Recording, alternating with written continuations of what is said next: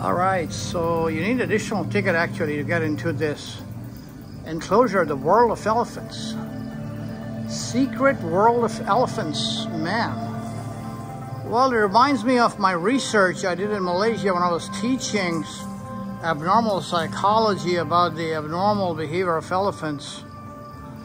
Boy, I've been doing a zoo, and that paper which I wrote was published in one of the referee journals in America. Is still one of the most popular downloaded paper that I ever wrote on why animals get depressed and what we can do about it as scientists. Oh boy, you would have to read all this, man. How tiny dwarf elephants, oh boy, look at this. Dwarf elephants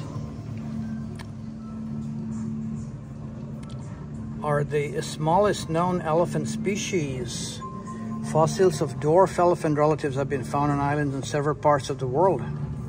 They lived in Sicily, southern Italy, around 450,000 years ago, folks. Oh my. Oh, how pretty. How pretty. 450,000 years ago is when they lived in Sicily, called the dwarf elephants. And then there are more. I don't know what this is. Let's find out.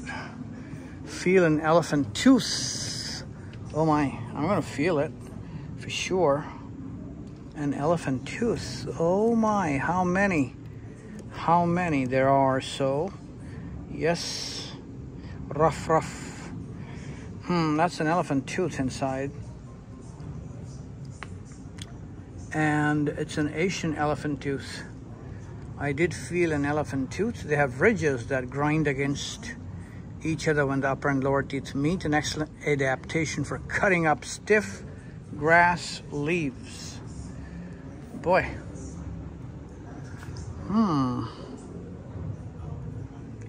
Elephants drink 500 cans a day. 50 gallons of water each day. No matter how far they walk in search of food, elephants need to find drinking water nearly every day. Yep, so this is not 50 gallons, maybe fewer than that. And look at that. Long memories. Elephants remember the location of remote watering holes for decades. Yeah, unbelievable. Yeah. Indeed, they're big eaters. The grass and leaves shown here is the amount of food an adult African elephant needs in a single day.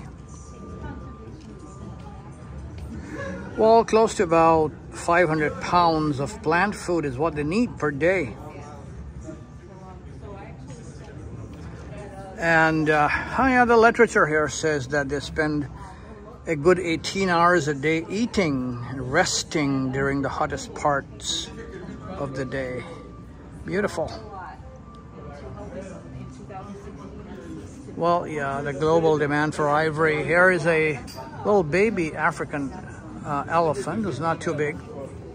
Certainly not too big, but I would have loved to see the dwarf elephants, which they don't have anymore. It existed 450,000 years ago. What is this? Turn the wheel.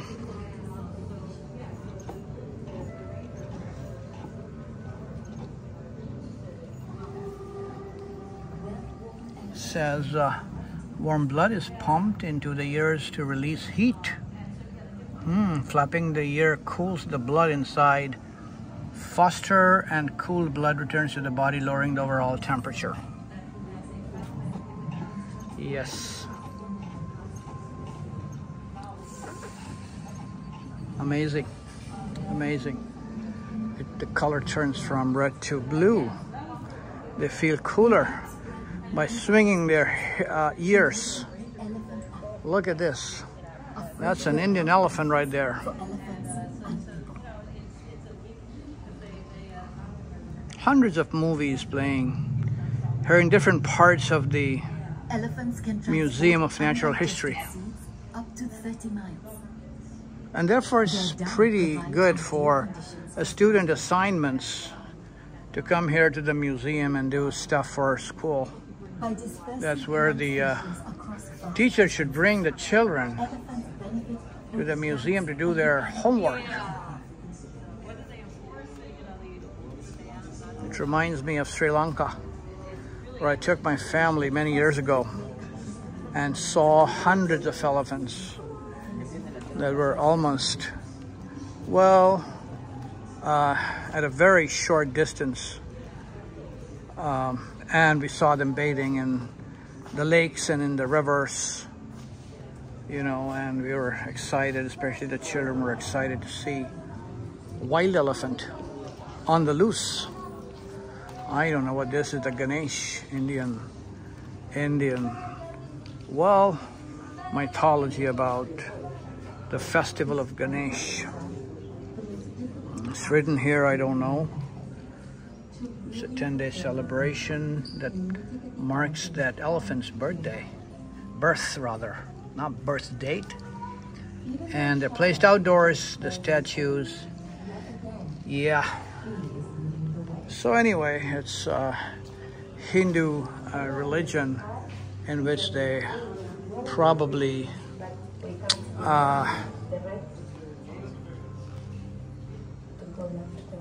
find elephant as their deity.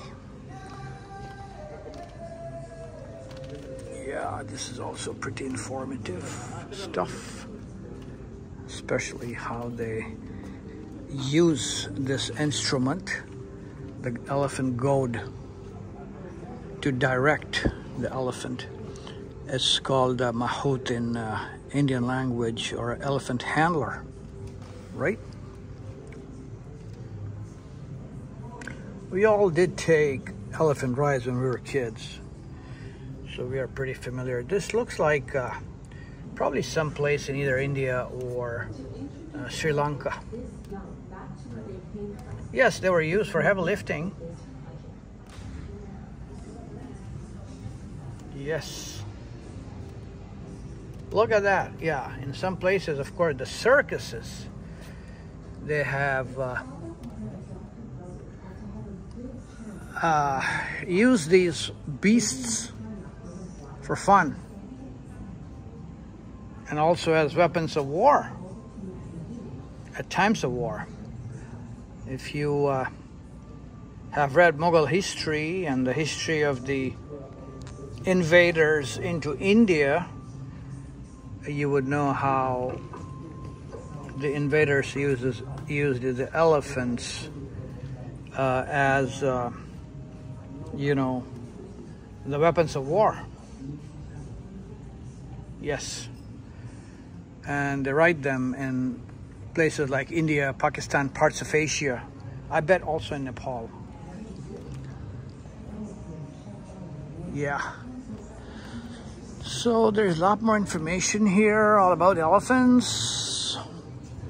Yeah. Beautiful.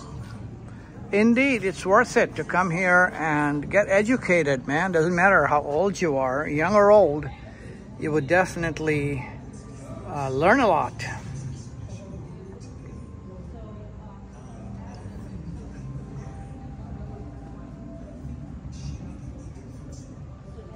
All about elephants is what it is.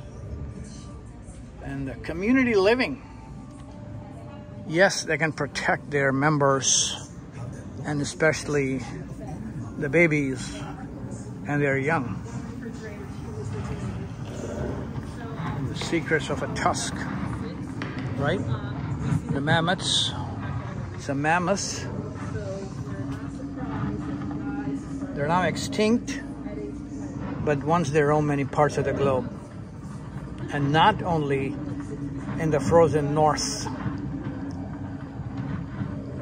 Well, there have been many species of mammoths, right? From Alaska to Mexico, from New York to California and all that. And even there has been like a tooth evolution. And so they grow whole forests behind it. So yeah, so it's a win-win. What happened to the woolly mammoths anyway? Well, the humans hunted them. Roaming around the same time, right? And partly it was the changing climate that also hastened their demise. But it's the ice age. And Right? for us, Because of the ice melting and everything. So here's the furry mammoth is what they used to look. Right? Boy, oh boy. Well, some 45,000 years ago or so, they became extinct. And this is what they look like under one of their skulls. It's a big mammoth. Big, furry, woolly mammoth. Thank you all for watching. Today is August 27. Museum of Natural History, New York City, 2024. Bye-bye.